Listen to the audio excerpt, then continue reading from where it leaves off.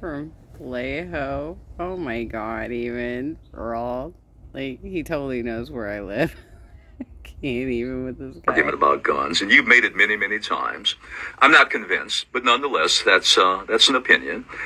Brazil, the bigger problem there, who has the guns? It's not the criminals. It's the death squads that essentially go into these areas under the pretense of gunning down, stopping crime, and essentially going after the drug lords and the gangs and all of that, and murdering, wantonly, murdering many people. Almost all of them, Keith, look like you. Almost all of them look like, well, not me, because, you know, my Polynesian ancestors, we don't know about this racial thing, but they look like you. Basically, the poorest of the poor, almost all black, that they are being murdered. And that's been that way for a while in Brazil with the death squads. The police, the paramilitaries, they have the guns and they do whatever they want. They don't even make a pretense there that they're going to try any of them. At least here, every once in a while, a police officer, they like Chauvin, they'll pop him here every once in a while. Down there, they have a license to kill, and boy, do they use it. So I got your argument about guns. The problem is, guns in whose hands in Brazil? You got a murderous police force, you got a murderous paramilitary operation there, and the guns are aimed at people, the poorest of the poor, people of color. What your thought about that, Keith? Is that fair? Even with the gun argument? Well, my thought is the same. I said if the people are armed, there'll be less chance of them just being run over by anybody. Well, the facts don't belie that, though, in Brazil. They have the highest police murder rate, murdering civilians of any other country on the planet. So I don't know, we have to be careful. There has to be a balance here somewhere. All right, Keith, any other thought? Got to move on. Well, just that if the people are armed and trained, they will be able to defend themselves. And that's what I'm all about, the right to self-defense. All right. That is all. All right, well, Keith, I can tell you one thing. I don't think you'll ever have to worry about that right being abridged in the United States. First of all, it's in the Constitution. You got the Second Amendment, even though that's been distorted.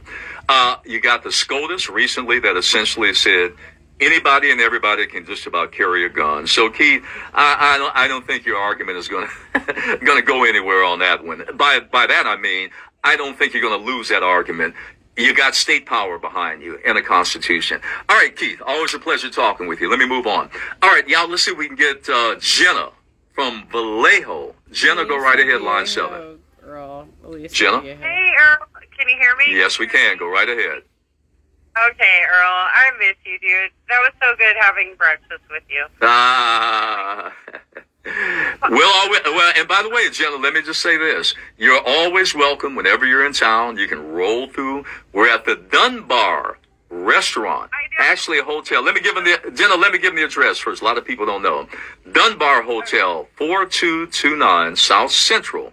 We are there every Sunday at 9 a.m. And Jenna, you know, it's a free-for-all. People come, have the best breakfast in town. That's right, y'all. You heard me, the best breakfast in town.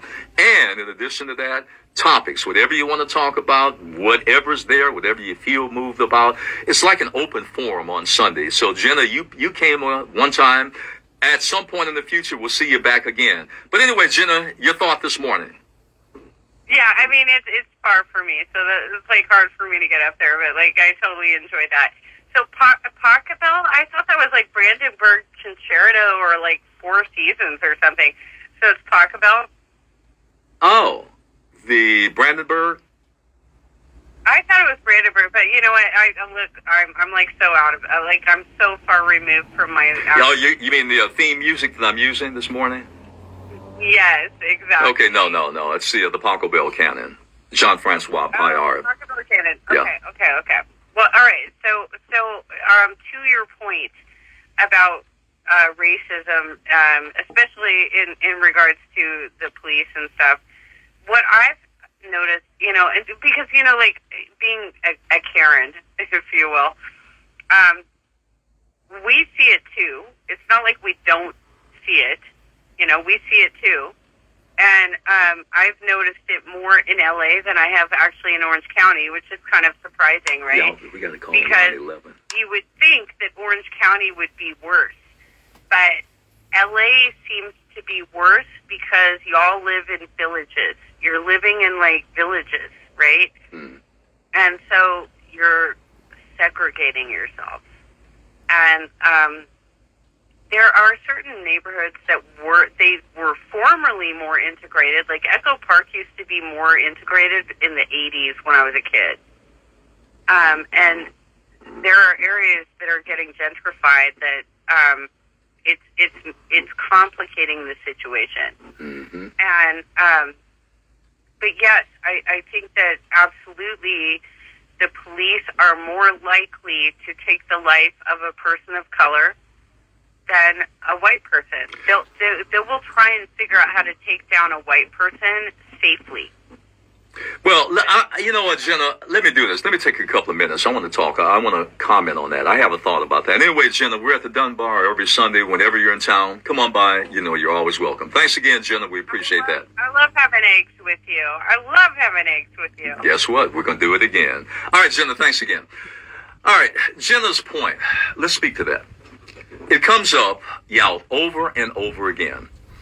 Why a young Hispanic or a young African American, almost always a male, why in many cases they are unarmed, or there might even be, we'll concede that, there may be a situation where they may have had some blunt, not a gun, a knife or something, but generally unarmed. Why they come up dead, why they're in a pine box, why they're riddled like a Jalen Walker, and why you have white mass murderers that walk away. Some, as we know, almost shamefully and disgracefully, taken out by police after they're arrested gently, taken to a hamburger stand, or how they're treated, the kid glove treatment.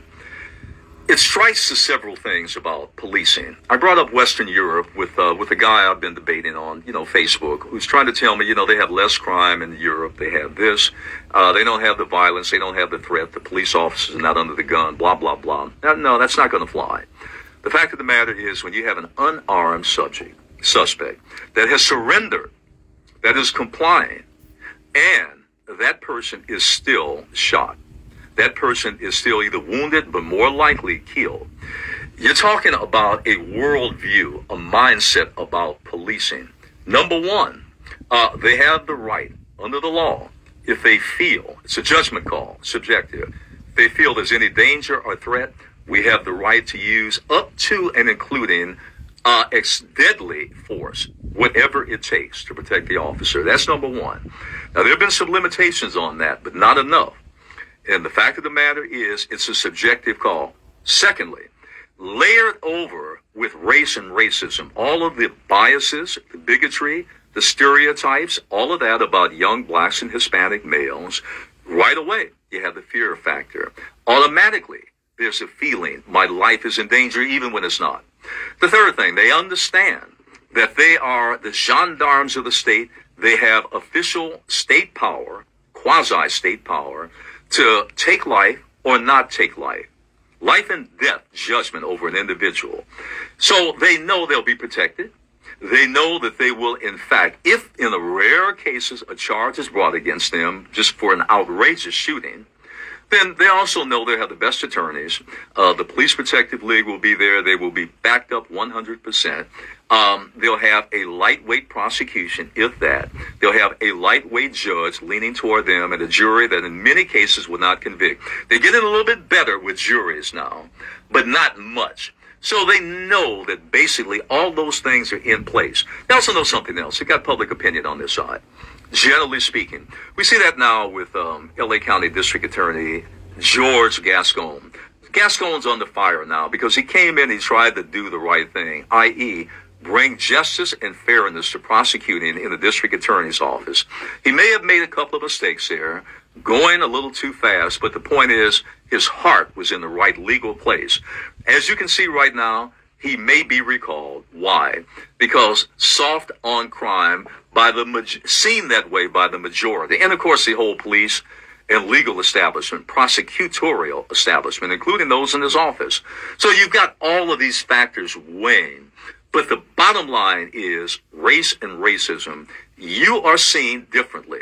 Again, going back to what my uncle decades ago said, in a very prescient, like that word, in a very prescient moment, their idea of law enforcement is harassing some 15-year-old black kid. Now, he was using hyperbole.